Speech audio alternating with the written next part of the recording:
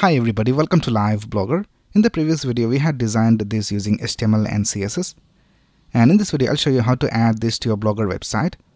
So here in our Blogger website right now we have these post titles over here. Now we're going to add this design to our Blogger website, so all these titles will be replaced by the titles of the Blogger posts. So let's get started.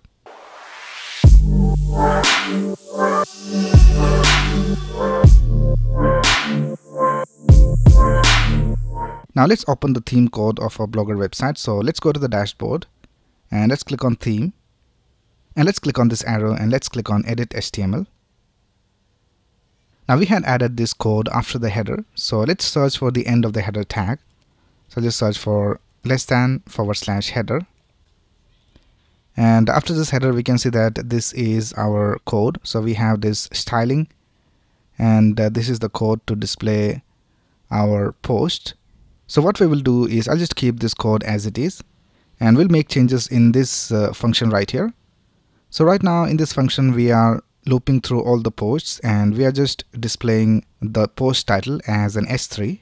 Now if you go to the design, here we can see we have the thumbnail, we have the title, we have a summary of the post, and we also have this read more button. And we also need to get the link of the post, so that when we click on this image or this title, we need to go to that post. So we need to get all this information from the Blogger website. So if you go back to the theme code and if we scroll down, here we can see this is the script that we are using to get the data.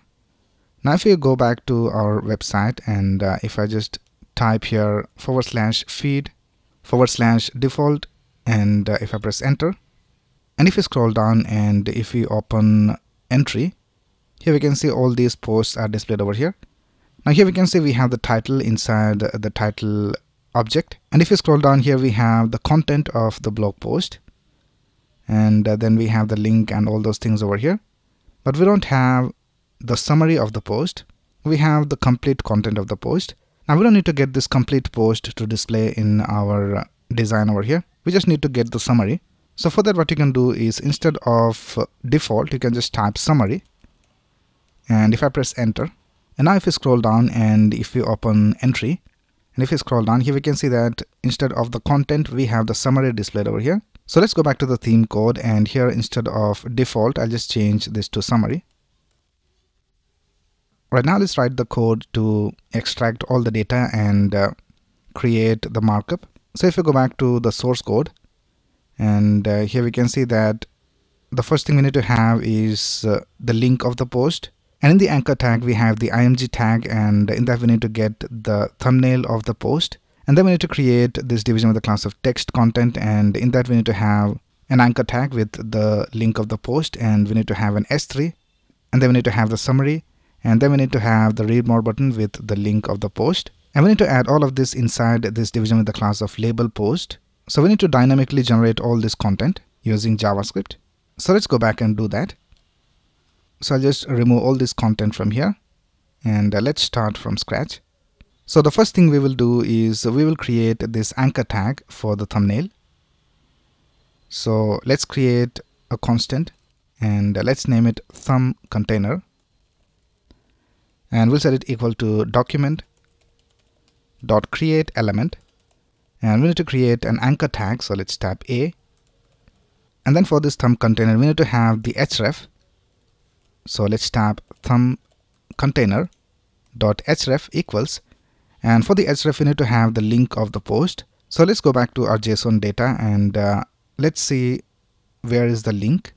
Here we can see we have this link array, and if you scroll down, the last object of the array has this href, and in that we have the link of the post. So for that let's go back to our code. Now in this function we are getting all the posts in this data, and here from the data we are looping through each of the posts. Now for each of the single posts I'm just calling it post. So here we need to type post dot link, and we need to get the last item. So here we need to type post dot link dot length. So this will give us the length of the array -1. So this will give us the index of the last item. Because the array starts from 0, we need to type -1 over here, and then we need to type .href, because here we can see the link is inside href. So this will give us the link of the post, and we will store it inside this thumbnail container href. Now we also need to add a class to this anchor tag. We need to add a class of thumb container. So let's type thumb container dot class list dot add, and let's type thumb container. Right now the next thing we need to do is we need to create this img tag. So let's type const, and we just call it thumbnail, and let's type document dot create element img. Now for this thumbnail we need to set the source to the thumbnail of the post. So let's type thumbnail dot src equals, and if you go back to the data and let's see where is the thumbnail. So here we can see for the thumbnail we have this media $symbol thumbnail, and in that we have the URL. So let's go back and let's type post dot media $symbol thumbnail dot URL.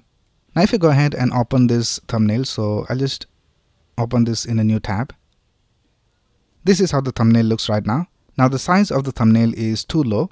So if we go and take a look at this link, here we can see we have this /s72. So this is basically the resolution of the thumbnail. Now if we just change this to something bigger, so if I just type S300 and if I press enter, now we can see we have a bigger thumbnail. So what we need to do is we need to replace /s72 with a different number. So let's go back, and here let's type dot replace, and here let's type /s72, and we need to replace it with /s300. Right now the next thing we need to do is we need to add this thumbnail inside this thumb container, because here we can see the img tag is inside the anchor tag. So for that you need to type thumb container dot append child, and we need to add thumbnail over here. Right now the next thing we need to have is this anchor tag. Before that let's create this division with the class of text content. So let's type const text content equals document dot create element, and here let's type div, and we need to give it a class of text content. So let's type text content dot class list dot add text content. Right now we need to create this anchor tag for this post title container. So we can just copy this from here and let's paste it over here, and I'll just change the name to post title container, and I'll just copy it and paste it over here and here. And here for the class we need to change this to post title container. So let's type post title container. Right now we need to create the title. So for the title we need to have an S3. So let's type const title equals document dot create element, and let's create an S3. And for the post title we need to have this class of post title. So let's type title dot class list dot add post title, and inside the title we need to add the title of the post. So let's type title dot inner HTML equals, and let's go back to the JSON data and let's see how the title is interpreted. So here we can see for the title we have this title, and in that we have $T. So let's type post dot title dot $T. Right now we need to add this title inside this post title container. So here we can see the S3 is inside the anchor tag. So let's type post title container dot append child, and here let's type title. Right now let's go back, and the next thing we need to have is the summary. So let's type const summary equals document, and this is a div. So let's type create element div, and we need to have a class of summary. So let's type summary dot class list dot add summary, and inside the summary we need to add the actual summary of the post. So let's type summary dot inner HTML equals, let's go back to the data, and here we can see for the summary we have this summary, and in that we have $T. So let's type post.summary.$t. Now the next thing we need to do is create this read more button. So let's type const read more btn equals document.create element, and it is an anchor tag, and we need to give it a class of read more btn. So let's type read more btn dot class list dot add read more btn, and here in this href we need to add the link of the post. So I'll just copy this line of code from here and let's paste it over here. And here, instead of post title container, I'll just type read more btn. Now in this anchor tag we need to have this text read more. So let's type read more btn dot inner html equals read more. Now the next thing we need to do is we need to add this post title container, the summary, and the read more button inside this text content division. So we have already created this division over here called text content. So let's type text content dot append child, and here let's type post title container and text content dot append child, and let's type summary and text content dot append child, and let's type read more btn. Now we need to add all of this inside this division with the class of label post. So let's see whether we have created the division, and we haven't created the division label post. So let's create it over here. Let's type const label post equals document dot create element div, and let's give it a class of label post dot class list dot add label post. And in this we need to add the thumb container and the text content. So here we can see we have the thumb container and then we have the text content. So let's type label post dot append child thumb container, label post dot append child, and text content. And now we need to add all of this inside this label post container. So if you scroll up, here we can see we are already referencing this label post container.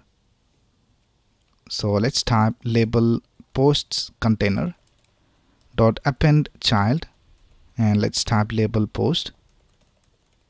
Right now let's go ahead and add the styling.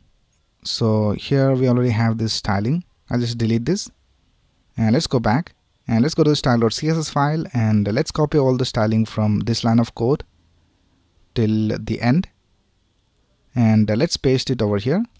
And now let's see whether this works. So let's click on save, and let's go to our website, and let's go to the home page, and here we can see that the posts are being displayed. Let's open one of these posts. So let's click on this thumbnail, and we are taken to that post right here. Now we need to display this only on the home page. So let's go ahead and add an if condition. So here I'll just type less than b colon if cond, and for the condition let's type data colon blog dot url equals data colon blog dot homepage url, and let's close the if condition right here. Right now if you save this, and if you go back to our website, and if I refresh this page, here we can see on the home page we have the 3 posts displayed, and if you open any other post, here we don't have the post displayed. So the if condition is working alright. Now let's add some styling to this to make it look better. So what we will do is we will add a background color, and we'll also bring all this content to the center. So let's go back and let's go to the CSS. Now here for the label post container, let's type background and let's set it to white, and let's also add a padding, and let's set the padding to 24 pixels, and we'll also add a margin, and let's set the margin to 32 pixels top and bottom and 0 for left and right. Right now let's save this, And let's go back to our website and let's refresh this page. And this is how it looks. Let's also bring this to the center. So let's type align items to the center. And we'll also change the height of the image a little bit. So let's go to inspector. And here for the IMG tag, let's change the height a little bit. So I think 200 looks alright. So let's go back to the code and let's go to the CSS of the image. And here for the height, let's change this to 200. And let's save this. Now let's go back to our website and let's refresh this page. And now we can see everything looks alright. Let's click on the read more button. And it is working alright. Now let's go ahead and change the label and let's see whether it is working. So right now the label is AI. So let's go back to the code and let's scroll down. First of all, let's go back to the list of posts and let's see what are the labels available. So here we have other labels like tips, technology, and so on. So let's select tips. So this should display these 3 posts. We need to have how to make your life easy with ChatGPT, how search engine works, and what is on my office desk. Right now we have different posts. So let's go back and here let's type tips. And let's scroll up. And here also I'll just change this to tips. And let's click on save. And now let's go back to our website and let's refresh this page. And now we can see we have different posts. We have the post related to tips.